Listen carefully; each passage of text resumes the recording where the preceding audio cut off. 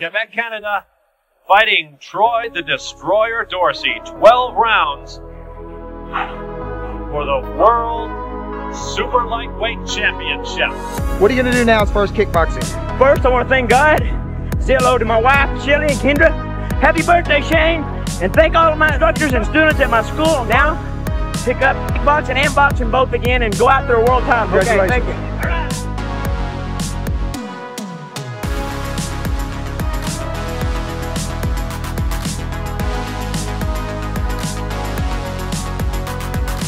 The winner and still our World Super Lightweight Champion of the world, Troy the Destroyer Dorsey!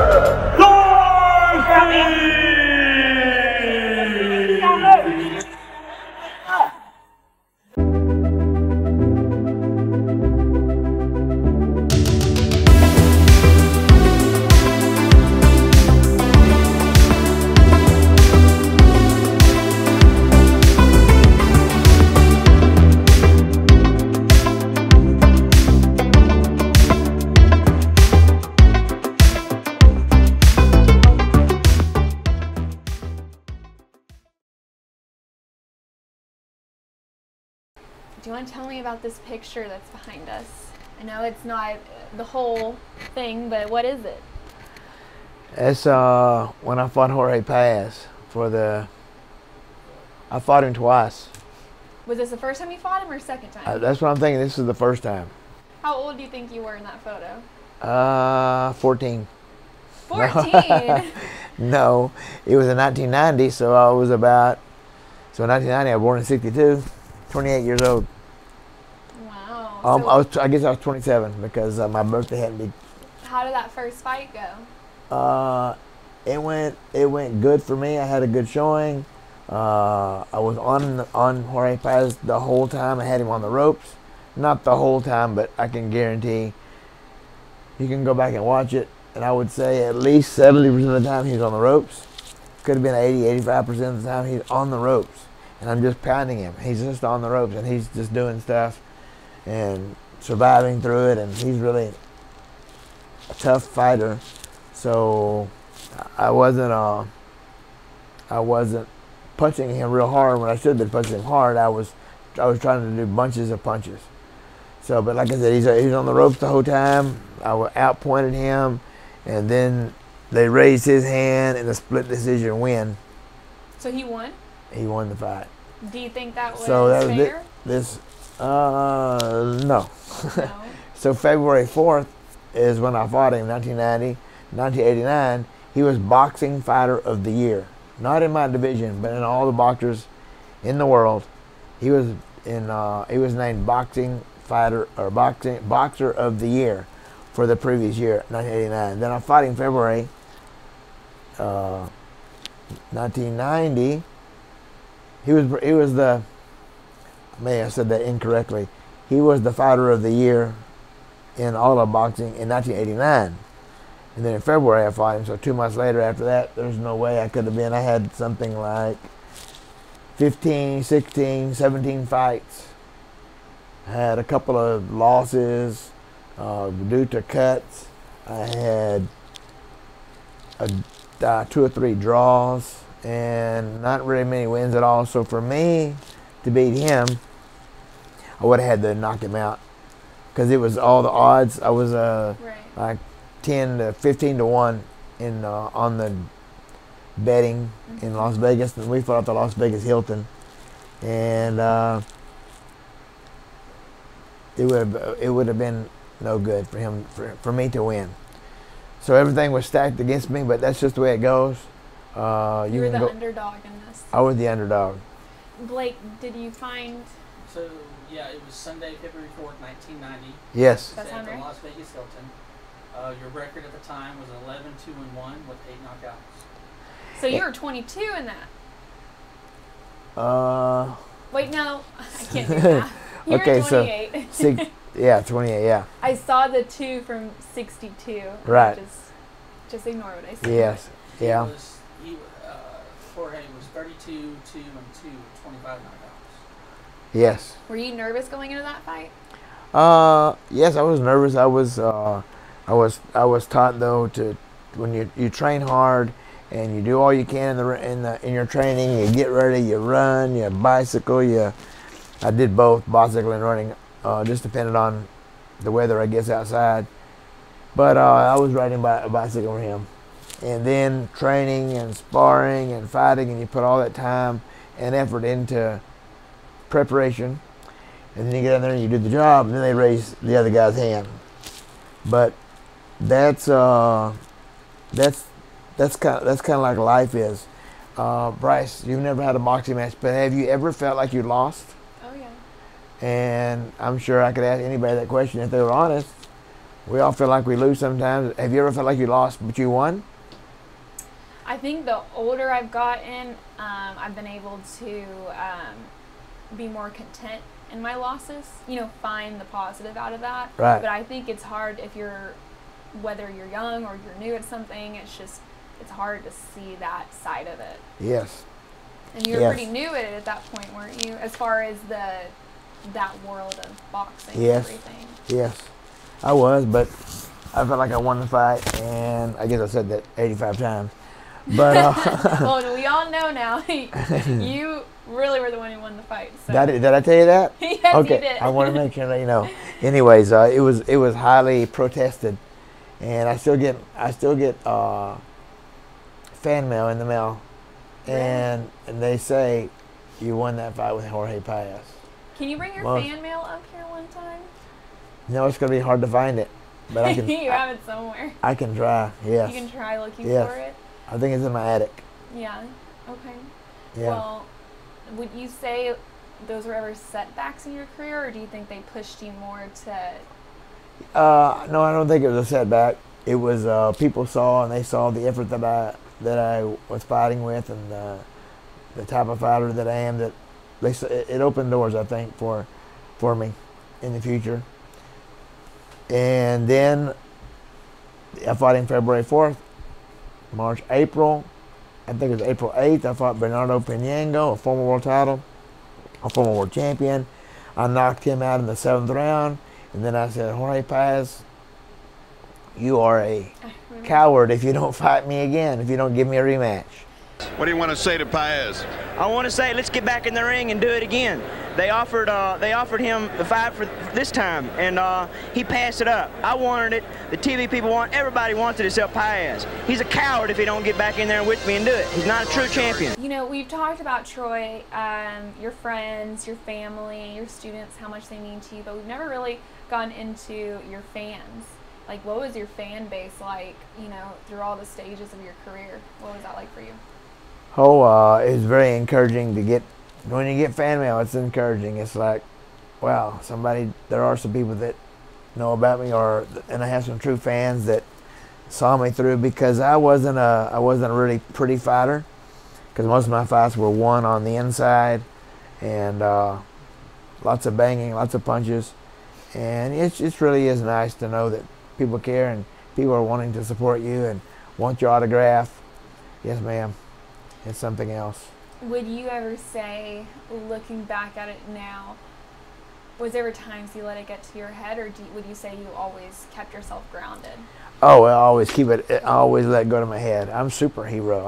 I'm way above everybody else. No, it's there are times for sure when I have. I'm at a restaurant. Someone walk up to me. Hey, are you Troy Dorsey? And then sometimes the ego kicks in. Most of the time I'm able to control, but I know the one time was my wife and I were eating at a restaurant, a Mexican food restaurant, and someone said something to me, and all of a sudden, you can see how I'm talking now. It's pretty embarrassing. Then as soon as they started talking, oh yes, yeah, my pride just took over, and I just said yes, and it was very, very ugly. Mm-hmm. Yeah, to me to flex my muscles. I didn't do this, but on the inside, that's what I was doing, and my ego ran off. So I try hard to be humble. I say try hard. It should just be natural, but it was difficult at times when people would run up to me, and when I'm in the ring, it's just been amazing trip that God blessed me, amazing journey that God blessed me with, to be able to fight for world titles and fight all around the world. Well, I never went to Japan, but I went to Europe 8 times, and I fought a bunch all around America, and I fought in Mexico, and I got to go to Canada with one of my friends as a kickboxer. He was fighting, and I didn't fight on the card, but I was up there helping him, Ishmael Robles. So your question was? Well, you answered it as far as, you know, the entirety of your career, you know, about the letting it get to your head. But, you know, when you were in your prime, like, was that how you were, or did you do? No, I don't want to, like, brag on me not bragging or not being a big head or not having a big ego, but, you know, those things jump into your head, and I'm sure maybe I've hurt some feelings. I know I hurt my wife's feelings when she was disappointed to see that. I'll never forget that time when someone said, "Are you Troy Dorsey?" And I just, all of a sudden, I was Mr. Hotshot. When God made us all the same, we're all the same, and it's ugly when I'll just say, for me, it was ugly when as I recall doing it, having an ego, letting my I'm not even sure how you say it, just being a big shot. What was Leslie's reaction to that? She didn't react until we left. Mm-hmm. And then she said, "Troy, what was that?" So my wife keeps me in line more than one way. More than one way. Yeah. But she's been there with me through all these fights and my career, my martial arts career. And she's always been there with me, and she's been with me more than anybody else has. I met her in 1982. Here we are 41 years later, and we're still together, and she's still putting up with me. And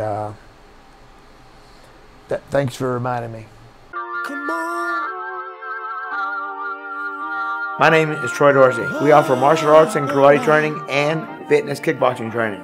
Our karate program is for men, women, and children of all ages. From 4.5, we even have a student that's 91 years old. Also, we teach fitness kickboxing. It's a 1-hour non-contact class of punching and kicking a bag, because hitting a bag is like weightlifting to help strengthen and tone your muscles.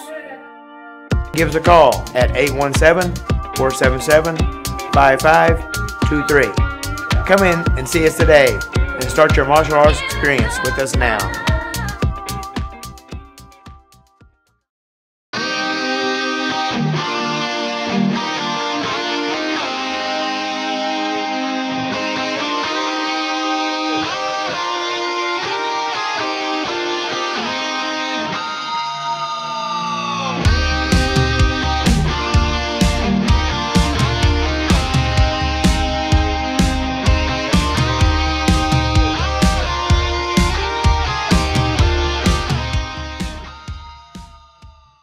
Welcome back, Destroyers, to If the Gloves Could Talk. I'm your host, Bryce George, and here with me today and every week on the show is Mr. Troy Dorsey. And Troy, we've got a really special guest ahead of us today, introducing Mr. Ishmael Robles, owner of Martial Arts America in Galveston, Texas. Ishmael, Yes. How are you doing? I'm doing great. Thank you. Thank you for the invitation. Yes, thank you so much for being on the show today. Troy, are you excited to interview? Yes. Ishmael, one of my great friends and a martial arts legend, and yeah, I've just been fortunate to be able to meet him and train with him and have him as a friend. He's an amazing man. Yes, sir. Yes, ma'am. It's okay. Yes, sir, Ishmael. Well, now I'm excited because I get to meet him, get to interview him, and get to learn about all the great things Troy has told me, but now hear it from you. So, Ishmael, if you can first tell us a little bit about yourself, Sure. Who are you? I'm from Galveston, Texas. I was born and raised here in Galveston, and graduated from Ball High School in 1969, a long time ago. And I went to college at Lamar University and got a degree in political science.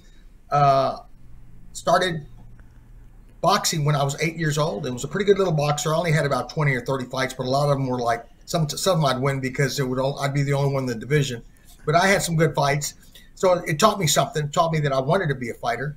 And then a friend of mine asked me to come over to watch a karate demonstration. His name was Jesse Benavides.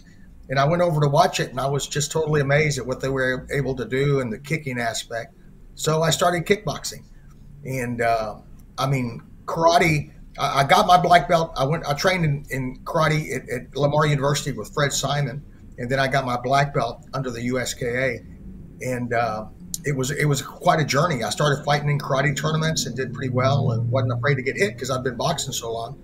And from there, I had a dear friend named Demetrius Savanas who called me when I was right when I was going to get out of college. He called me and said they were putting together a kickboxing team, and he wanted me to be the flyweight.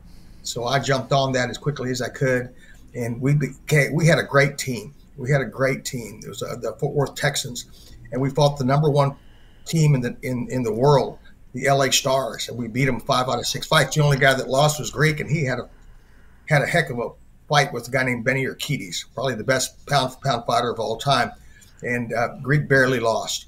But I think Greek would have gotten him the second time around, but it was not destined to because he got killed. Can you mention a couple of other names that are on your team? On the team, yeah. Roy Kerbin was our light heavyweight. Phil Wallman was our middleweight. Ray McCallum was our welterweight. The Greek was a lightweight, and I was the flyweight. Wow. And George Bray was the heavyweight. Okay. So that was our whole team. Yeah. And we've had Mr. Kerbin on the show, and we are going to be getting Mr. McCallum on the show as well. So it's just crazy how everybody knows everybody in this world. So I'm so fortunate because I get to be around all these champions like Ishmael and Raymond and coming from a champion himself, I'm. So Ishmael, how many world titles do you currently have? I have 1 world title and I have 2 U.S. titles. I won the PKA U.S. title, and I'll tell you what, I've got it down here. I got my notes. PKA U.S. title in 1982, and I won the kick world title February the 5th, 1983, and I won the WK title in 1981. Wow. So I have one world title and 2 U.S. titles. And I was one of the good point fighter. I was rated in the top 10 in the nation in point karate because that's what I was telling Troy. I fought 5 fights that I got my first round knockouts in, but it was over almost a 3-year period because I was only fighting once or twice a year because I was doing so many karate tournaments. Mm-hmm.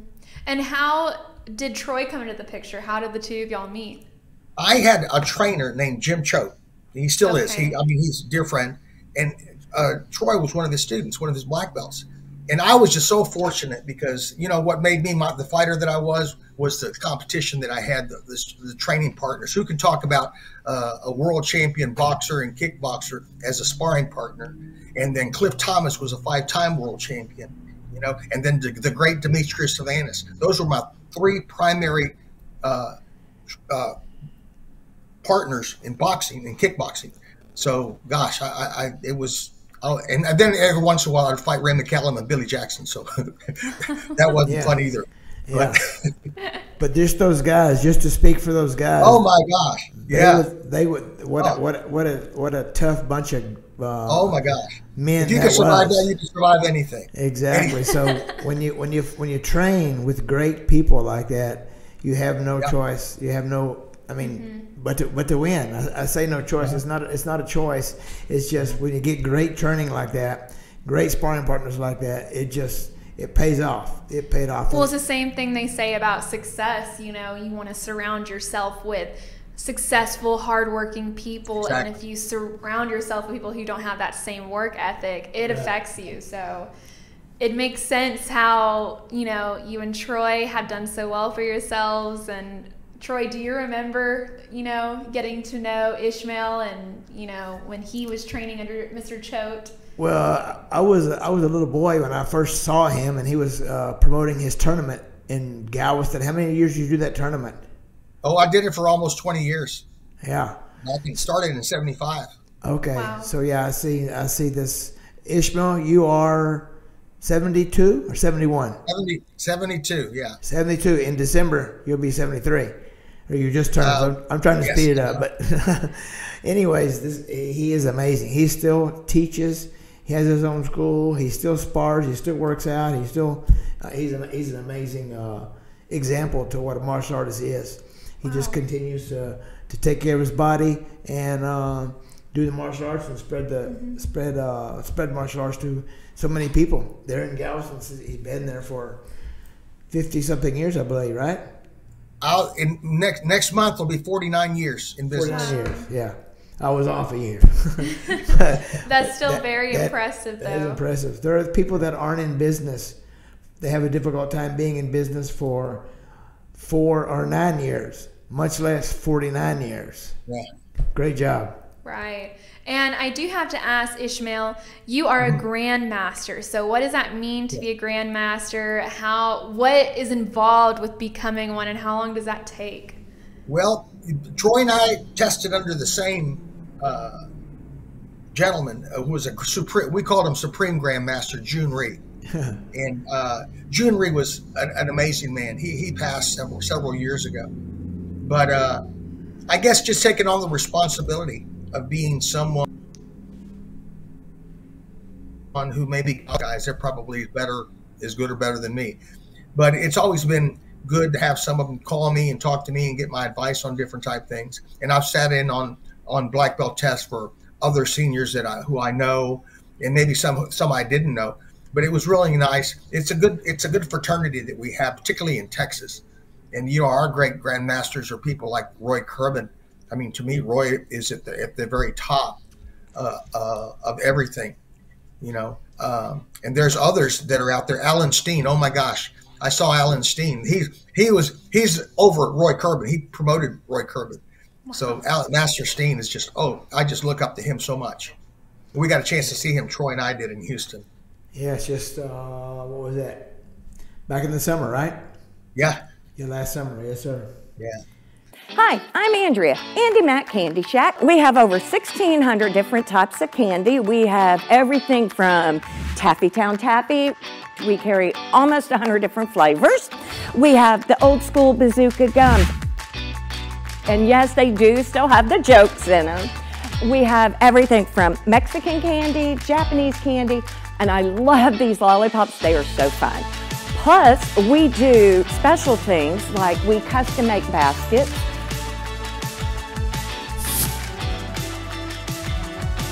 We have so many Jelly Bellies, it'll blow your mind. And just so you know, not only do we carry local items like our Dublin sodas, we carry Wild Bill Sodas, which is a veteran-owned, veteran-run company. Be sure and come see us down at Andy Mac Candy Shack. Ishmael, you've had some students go on to be pretty successful. Can you tell us who those students are and what their accolades look like? Yeah. Regina Thompson started with me as a kid, and she was small, and then she was a good little fighter, and we would, beat on her. We were real competitive back then, and we would compete with her, but she rose to the top. She won like about 15 or 20 world titles with the NBL, and she traveled worldwide. They took her. She was on national teams and world ranked teams that traveled all over the world. Al Garza, just a tremendous fighter, tremendous point fighter, forms, competition, everything. And now very, very successful martial arts studio owner. He owns 3 studios in the Houston area, up the street from me. And my brother, my Fernando, was rated in the top 10 in lightweights for many years. So he did very, very well too. So those were about the only real top. I had good guys that went to got the Golden Greek and the AOK, the Benavides girls, and a couple of other students that I've promoted. So I've done pretty well as far as students that have gone on to do really good things. Troy, did you know of any of these students before? Regina you said 33. She had about wins? 30 world titles, and with the NBL, wow. That was, she was she still is a great fighter. I think she still trains teams and stuff. I haven't seen her in a while. Wow. Did you know of these fighters before? Yeah, I heard of every one of them, yes. Yeah, they're all great martial artists. And Mr. Robus is the pointed them in the right direction and trained them the right way and got them started, and now look where they are. Yes. That's great. Ishmael, you have an instructor, a personal instructor that has definitely influenced your system of teaching at your school and has influenced you as a fighter. Can you tell us a little bit about him? Oh, okay. Who are we talking about? It is June Rhee or Alan Steen? I believe June Rhee. Yeah. June Rhee. Yeah. Oh, June Rhee. Yes. June Rhee is known as the father of American Taekwondo. He was the first to actually introduce a Taekwondo system into the United States. He started off at San Marcos, going to college, Southwest Texas, and then he transferred to University of Texas in Austin. That's where he promoted Alan Steen and Pat Burleson, and then he moved to Washington, D.C., and that's where he was really well known. And he's produced some of the greatest karate fighters and kickboxers of all time. And he was a very knowledgeable man and a great businessman. He was the first person that I remember going to see that taught us how to actually do business in the martial arts and how to actually make money. And I was very, very impressed with him. And I asked him if he would do me the honor of accepting me as a student. And I didn't think he would, but he did. So we became dear friends, and I could call him and talk with him anytime I wanted to. He was such an influencer. He taught on at the Capitol in D.C. He had, I went up to a tournament there one year, and he had the Democrats versus Republicans at karate team matches. So it was amazing to see the influence that he had in D.C. So I was just privileged to know him and be so close with him. So that's really great, Ishmael, and you've also impacted a lot of students at your own school, and I'm going to assume this is your creed: knowledge in the mind, honesty in the heart, and strength in the body. What does that mean to you? That's the June Rhee creed. Okay. June Rhee, when I followed him, I took him on as an instructor, gosh, more than about 25 years ago. And that was the student creed for the June Rhee Institutes. And the great thing about Master Rhee, and this is something I'm very proud of, is the fact that he introduced us into, and a lot of schools do it now, where they'll have special days for kids that do really well in school, make honor roll or honorable mention or something like that. Well, I don't think there's a karate school, I'm going to say this, in the world that can match the records. Since 2010, we've had 6 valedictorians and 3 salutatorians that were black belts. Wow. Our black belts from Martial Arts America. So that's 9 since 2010 that are 1 or 2 in high schools here.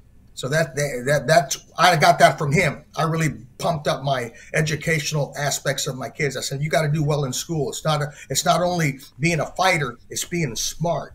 Right. And so we were able to get these kids motivated enough. They give us a lot of credit for that. And that makes me feel it's great to be a good fighter, but it's great to be knowledgeable. And I think that's so important because a lot of the lessons that you learn in school and, martial arts do intertwine of the discipline, of the commitment, and that just goes to show you're really growing successful students. And like we spoken with Troy before, not every student is a kid. You've got students of all ages, but it's just great knowing that you're really raising some great leaders out there. So, congrats to you on that. Thank you. Thank you very much.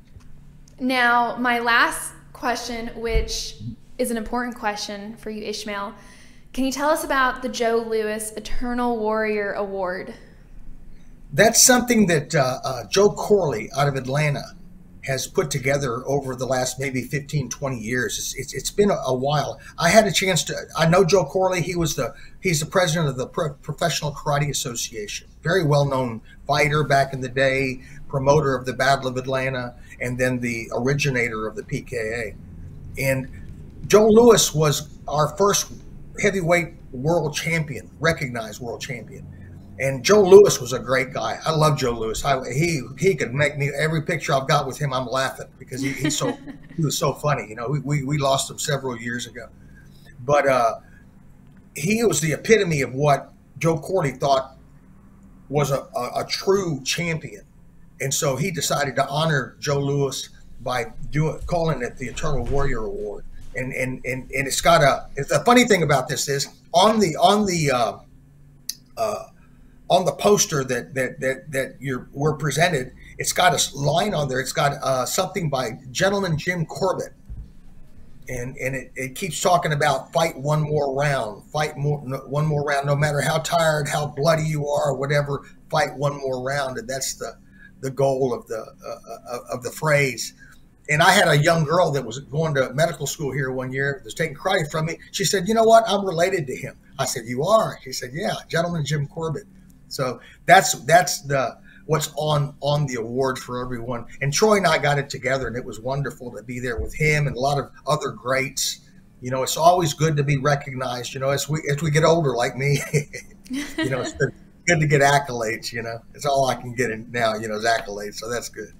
So Troy, I didn't know you got that same award as well. Well, he just reminded me. I guess you didn't know either. Thanks for the reminder. So yeah, it's an amazing award, and yeah, just keep on keeping on, and that's what we're doing. I love it. Well, Troy, is there anything else you'd like to ask our guest Ishmael today? Well, I just want to thank Ishmael for working with me when I was kickboxing. So we did lots of training together for that fight you talked about in St. Louis, and then until you retired, we just kept on getting together with Mr. Choate, and he would train us and get us in the great shape, and that's how we, without help. Some people think that like I can say, okay, I'm Troy Dorsey, and I did it all by myself.